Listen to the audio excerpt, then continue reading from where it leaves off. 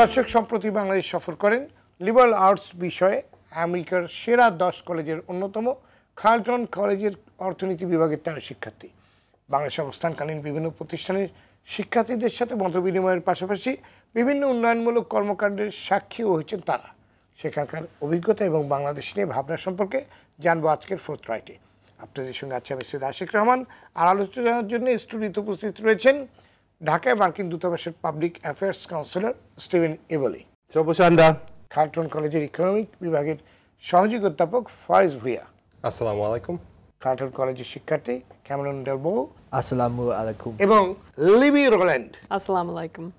Very welcome all of you at RTV studio. Well, thank you so much. Thank you. It's our pleasure that you are here. And let's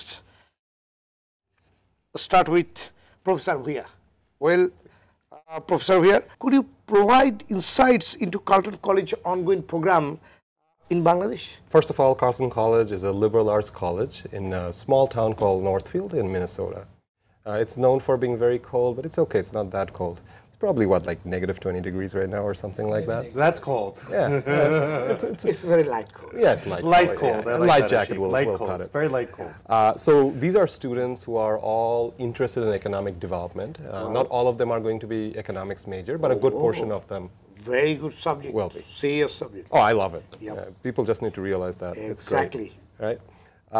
And basically they took a course with me at Carleton about economic development, learning about why do countries grow from low income to middle income to high income, how do people whose income is low, how do they make decisions about migration, about children, about taking credit. But it's one thing to learn things in classroom, and it's quite another thing to see it in person, right? So what we do under this program is they come to Bangladesh for roughly 2 weeks.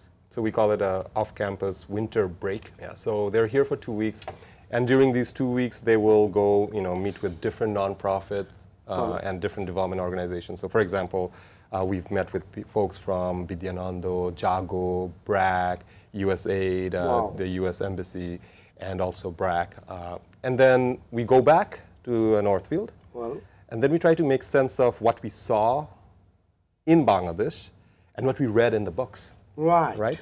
So it's very much about experiential learning. It's very much about questioning what the textbooks are saying, right? And what we do when we go back is we share our findings with the community, with the Carleton community, and we will also kind of try and make sense of which assumptions in these models are not correct. Great, so. Thank you to get to from you. Well, I'll give a question to Cameron and Libby. The same question actually I want to give you first. Cameron. Mr. Cameron, how has your experience in Bangladesh, particularly through the off-campus study program, Cameron? Yeah, I mean, it's honestly been truly wonderful. As our professor has been saying pretty much throughout the last few months, Bangladesh is really one of the best places to study development. I mean, the NGO scene here is just fantastic. BRAC, Grameen, Jago, Vidyanando. These are some of like the biggest and most impactful, especially BRAC and Grameen NGOs in the world, and they all started here. And so it's fantastic. Obviously, the economy is growing really fast as well. I think it's one of the fastest growing economies in the world right now. And so that is just, it's very clear to see, right, in Dhaka City, you see all the hustle and bustle, and there's new construction going on everywhere. So a lot of construction going on, that's It's a vibrant city. There is a lot of construction. And I mean, people here have been so welcoming and accommodating to us, so that has been fantastic. That's great. Yeah. That's great. And Libby? It's been great. Like Cameron said, it's one of the best places to study development. We've really gotten to see a lot of the models that we studied in class in action in Bangladesh, and getting to talk to people here has been amazing to help us see if those people are like following what the models say. Are their lives included in those models, or is there a different story that isn't being told by the models that we want to uncover? Good. Well, Mr. Stephen. Yes, sir. What are the primary objective of this exchange program? Thanks, Ashik. And it's wonderful to be here. Shobho Shanda. Shobho Shanda. Kemon Achan. Wonderful. You speak good in Bengali, not English. Chichu Bangladesh. We're really invested in exchanges. Well, We started in 1972. 1972. With the birth of Bangladesh. Exactly. In fact, one of the most famous of the alumni exchanges is Sheikh Mujibur Rahman, who attended a program. But Wonderful. there are many, many, many folks that have done that. Speakers of Parliament, winners of the Ramon Magsaysay Award, for example. Maxis, yeah. And we really focus on trying to build the next generation of leaders, investing in people, Well. capacity building, teaching leadership, women's empowerment, disability inclusiveness. And so our alumni work on many, many different things, and there are many programs that they do take to the States. And why do we do this? It's because of promoting those ties at the most basic level, people to people. This is really where you can affect change. This is why you see Carlton here visiting Bangladesh, to get that real experience, that experiential experience. So as Dr. said. you have experience to work with the disability and autism as well. Yeah, we work with all different alumni because alumni go on these exchange programs for different reasons. Right. Whether it's women's empowerment, whether it's disability inclusiveness, whether it's the Academy for Women Entrepreneurs, which is a program that we have here, which again is very experiential because we believe in this as well. When you get that kind of experience, when you go to the United States, when you experience those one-on-one classes, when you experience those visits, you learn a lot about the United States, you learn a lot about Bangladesh, and you learn a lot about the relationship. Well, Stephen, what is your finding? Can you provide an overview of the current U.S. Embassy exchange program here in Bangladesh? Well, as I said, Ashik, we've been at this for 50 years. And so we have over 6,500 alumni. Because again, we have been investing, this is a long-term investment between the United States and Bangladesh. Well. And so we have the Fulbright program. Wonderful. Over 1,500 people have participated in the Fulbright program. Actually, 700. Another program, the International Visitorship Leadership Program, that has been 1,500 folks. 1,500? 1,500 folks since 1972. There's a wonderful... But your Fulbright program, the participation was already 700. It has been 700 since 1972. Since 1972. And it ranges from ages. You know, we have sort of very senior kind of professors go on Fulbrights. On the other side of the spectrum with our YES program, over 450 high school students have gone to American high schools and experienced American high schools. I think Libby and Cameron aren't too far away from their sort of American high school experience. Professor Bhuiya, what key lessons have you and your students gleaned from field visits? What is your findings? There's so many, so it's actually very difficult to bring it down to a few. But I'm an economist, so one of the first things I always try to teach all my students, and just humans and people in general, is trade-offs, right? We all want everything. We want Bangladesh to go from its current development status to that of US and surpass that, right? But it takes time, and resources are limited. Definitely. So there are trade-offs. So for example, the different schools that we've been visiting, there's been certain schools where the quality of education is great, but then scaling that project is difficult. But then you had projects where its scaling is easy, but the quality of education is not as much. So I'm hoping that students recognize that development is a complicated process, and it requires a lot of stakeholders, a lot of participants all doing their part. Another thing, I think we've talked about this in our class, is there is no silver bullet.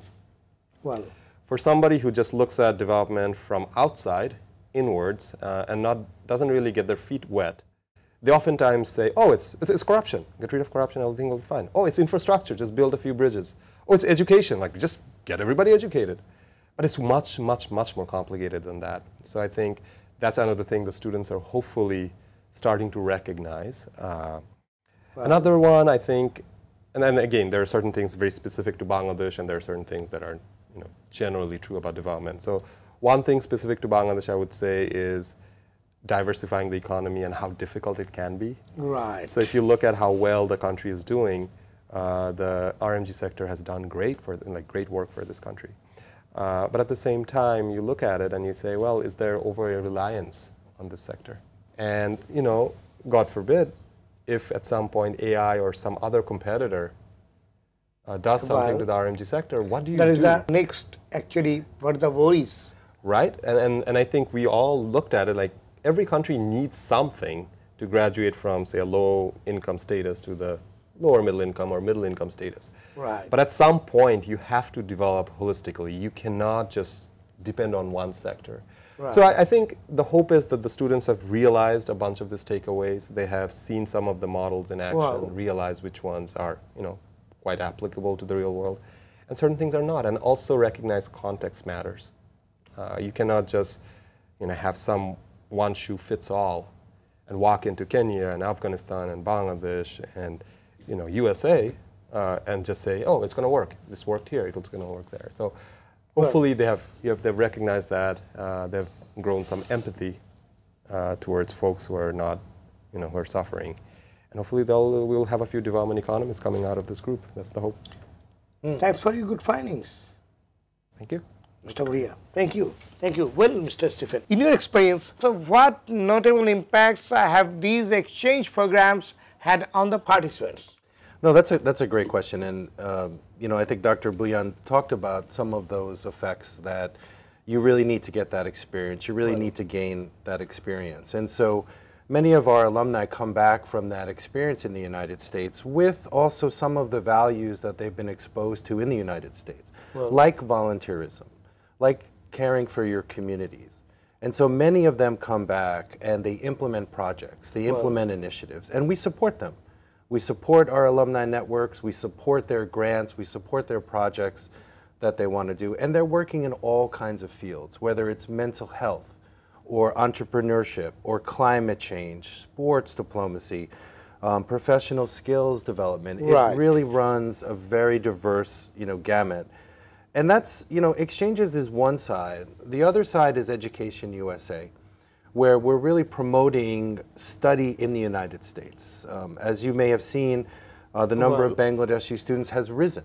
It's over 13,500 Bangladeshi students studying in the United States because they're exposed to that world-class American education. They're exposed to these kinds of programs. They're exposed to students and professors like Carleton College. They're at many different universities. And we really invest in this. We have advisors in 3 of our centers, one at the embassy, one in Chattogram, and one at the EMK Center in downtown Gulshan.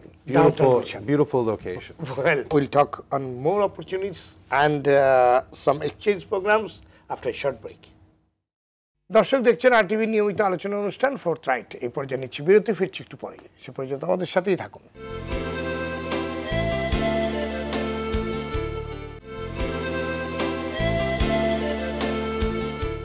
দর্শক, আবারও আমন্ত্রণ ফোর্থরাইট অনুষ্ঠানে। আজকে কথা বলছিলাম যুক্তরাষ্ট্রের Carlton কলেজের শিক্ষার্থীদের বাংলাদেশ সফর নিয়ে। Welcome again all of you to our studio. Thank you, Ashik. Mr. Stephen. Yes, sir. How does the U.S. Embassy emphasize the significance of cultural and educational exchange, strengthening bilateral relations between Bangladesh and USA? Cultural exchange is at the heart of the bilateral relationship. It's at the heart of the relationship between the Republic of Bangladesh and the United States. We talked about Education USA and how we're promoting study in the United States, and those numbers are increasing at the grad level and undergrad level. And we talked also about cultural exchanges, professional exchanges, the Fulbright, the YES program. But there's another piece to this too, which is cultural preservation. And we really invest in that as well. We have a fund, it's called the Ambassadors Fund for Cultural Preservation. We've done 12 projects. 12 projects. Over about 10 years. We restored the hammam at Lalbagh, the Lalbagh Fort. It's such a beautiful place. I mean, it's a beautiful place in general, Lalbagh. Did you guys go there to Lalbagh? They haven't had that. Okay, I mean, it's so amazing. It's so beautiful, and that it's that restored live hammam. Story. It is. It is. Live story. So many people enjoyed it. Such a beautiful space. But we had the honor of helping the Department of Archaeology renovate the hammam. We're also preserving the works of S.M. Sultan, you know, a cultural treasure, of course, Right. you know, in Bangladesh, and the Barando project. exactly in Rajshahi, Rajshahi. the mango capital Mango of capital, Bangladesh. My hometown. Really? Bangladesh, Oh, we yeah. love Rajshahi. But we really invest in those things, and so you know, cultural preservation is very, very near and dear to our hearts. It's also very near and dear to our diplomacy, Right. and really goes to the heart of that cultural exchange. That's great. Very happy to know. Thank you for your observation. Very good observation. No, thank you. We love it. Thank you. Well, Professor Bhuiya, Yes, please. as an academic, how do you evaluate the overall development in Bangladesh? I think it's doing better than average for sure. It's developing pretty darn well compared to other South Asian nations. I mean, I don't know if everybody realizes this, but our GDP per capita is higher than that of our neighboring country, India. That's quite the achievement. Could it do even better? Of course it could. But if you look at the history of development, it takes time. And I've said that earlier. If you look at Western countries, if you look Right. at the US, Europe, look at the long history they Right. have. I mean, the US got independence in 1776, and we got our independence in 1971, so you have to give them some time. I do think if we have better institutions, if we have better governance, if we can work with the international community better, if we can trade, if we can keep our openness to trade better, Right. we can even do bigger things. We can be perhaps the fifth Asian tiger. But I do look at Dhaka. I come here every couple of years and I see the change. Right? It's visible, right? It's visible. When I see the metro rail, I'm like, I'm driving by And the expressway Dhaka, and the infrastructure. and all the infrastructure development. It's crazy.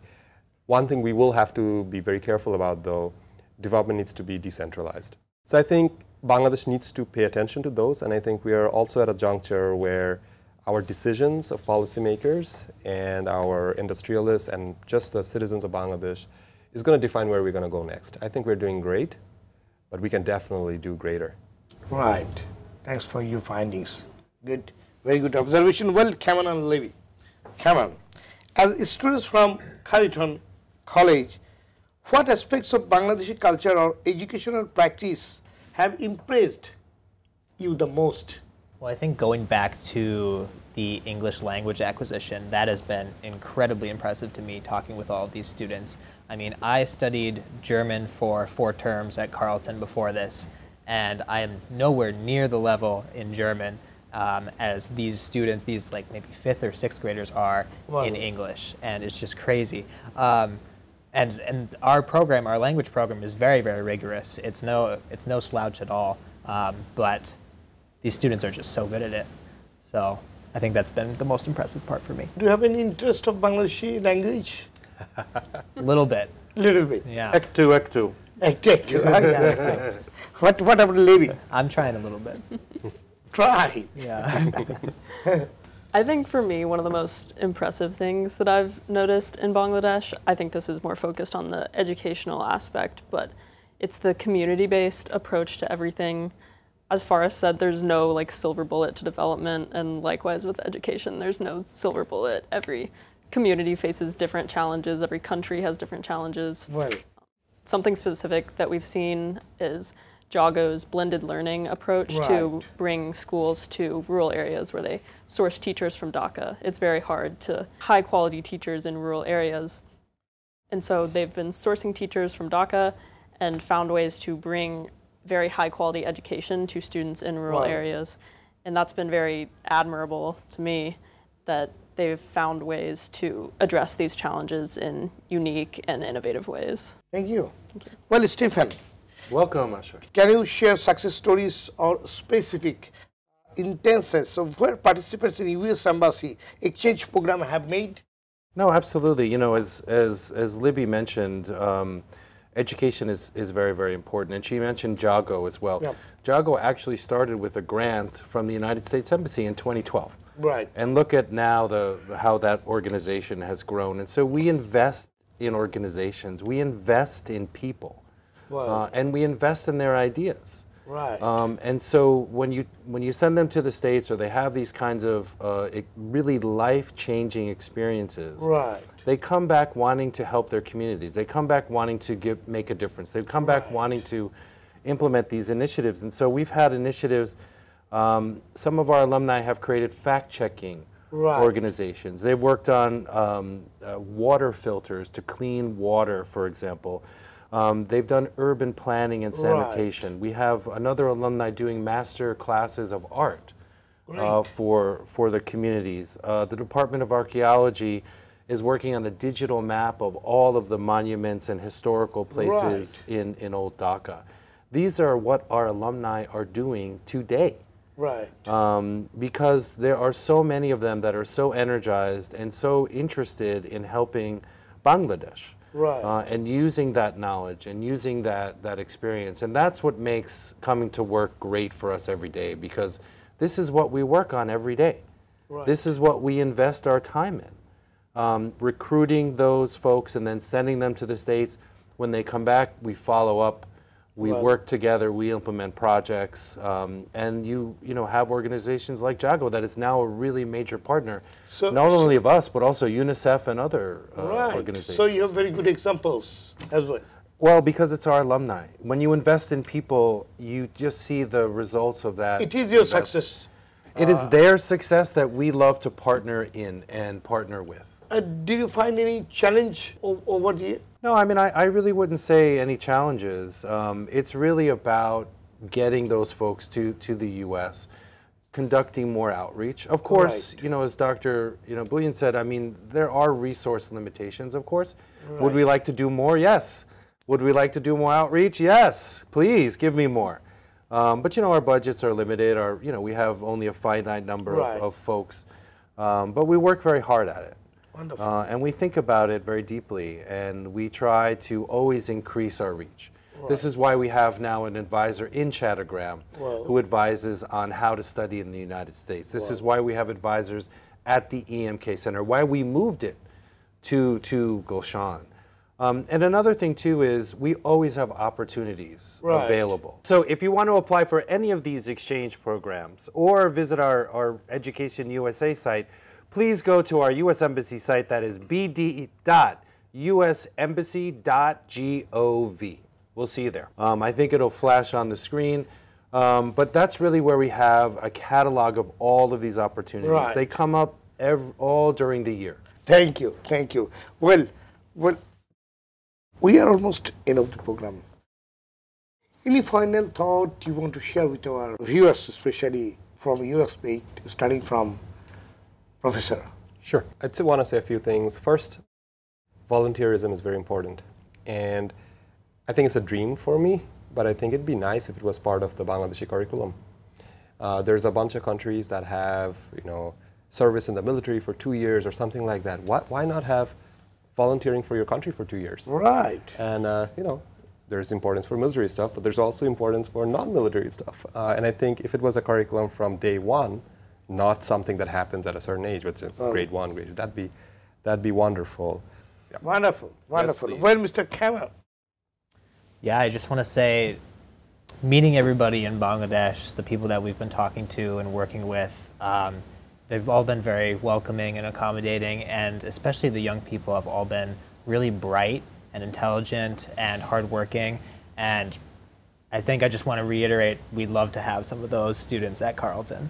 Very good. And Libby? Along very similar lines as Cameron, it's been awesome to represent Carleton in Bangladesh, meet with all the organizations and people here, especially meeting with kids and students has been great. Seeing how hardworking and driven they are has just been inspiring, and it's making me want to be a better student. So that's been great to see. And also just to see development in action, as is the point of our entire program, is to study these models and apply them. And I have really seen some great things. It's great. Well, Mr. Istvan will conclude our program with your remarks. So, well, thank you, please. Ashik. Thank you. No, it was really great to meet Carleton College, and we have colleges come for college fairs all the time and exposing all of we have 4,000 colleges and universities in the United States, and that's a lot. 4,000. Big town, small town, big college, small college. I mean, I like small town. Yeah, small town is nice. You know, small town It's is like, painting. Everyone knows your name, right? Like in the small town. But people like big cities too. So there's that variety, and diversity is very important to us. Promoting that diversity. Right. Also stressing that diversity within our exchange participants. We always have as many women going as men, for example. We have people with disabilities that have gone on our exchanges because diversity is strength. And the strength that has really powered the United States. And so we are really happy to promote these exchanges. We're happy to fund them. We're happy to facilitate them. We're happy to have these kind of exchanges between colleges and Bangladeshi students as well. This is really what we work at. This is what we invest in. This is what's really important to us, the United States. This is part of our values as well. And so it's really a great honor to be able to work on this in Bangladesh. Thank you, Thank Ashik. you very much, guys. Thank you. It's a wonderful discussion. Thank you very much for being with us and sharing your thoughts. I believe it will be delighted to our students and our viewers as well. Thank you very much. Thank you. দর্শক গেল এক দশকে যুক্তরাষ্ট্রে উচ্চশিক্ষায় বাংলাদেশের শিক্ষার্থীদের সংখ্যা ৩০০% বেশি বেড়েছে। ২০২২ ও ২০২৩ শিক্ষাবর্ষে যুক্তরাষ্ট্রে পড়তে যাওয়া বাংলাদেশের শিক্ষার্থীর সংখ্যা ১৩,৫০০-এর বেশি, যা এ যাবৎকালের মধ্যে সর্বোচ্চ। ২০২৩ ওপেন ডোরস রিপোর্টে এ তথ্য উঠে এসেছে। আজকে আলোচনার সূত্র ধরেই বলতে চাই, কার্লটন কলেজের শিক্ষার্থীদের মতো যুক্তরাষ্ট্রের অন্যান্য প্রতিষ্ঠানের শিক্ষার্থীদের সাথেও বাংলাদেশের শিক্ষার্থীরা মতবিনিময়ের সুযোগ পাবে। সে প্রত্যাশায় শেষ করছি আজকের অনুষ্ঠান। এতক্ষণ সঙ্গে থাকার জন্য ধন্যবাদ সবাইকে।